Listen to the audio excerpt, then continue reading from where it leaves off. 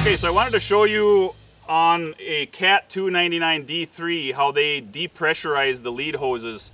It's important to depressurize the lead hoses, especially on cylinder attachments like grapples, because what can happen is you can get pressure that's built up in the lines if you clamp them really tight and then disconnect the couplers. So what they have here is a valve block with a little hand valve in it that you can pull out and then push to the side, and that will depressurize each of these ports.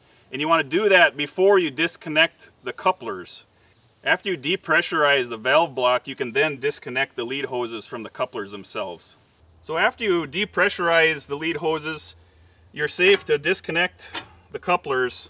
And it's a good idea to connect them together for a few reasons. One is that with changes in environmental temperatures, you can get expansion of the hydraulic oil, and that'll make it hard to get the couplers reconnected. This ensures that the pressure will be equalized well on either side of the cylinder piston. Also, connecting them together helps keep the couplers clean and also safe from damage.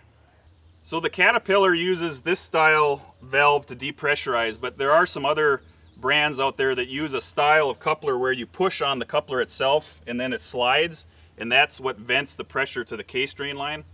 But if you have an older skid steer that doesn't have a system like this, what I like to do is before I disconnect the hoses, I make sure that I haven't clamped pressure in the grapple or the attachment itself. I like to close it and then open it up just a half an inch or an inch to make sure that the pressure stays somewhat equal on either side of the cylinder piston.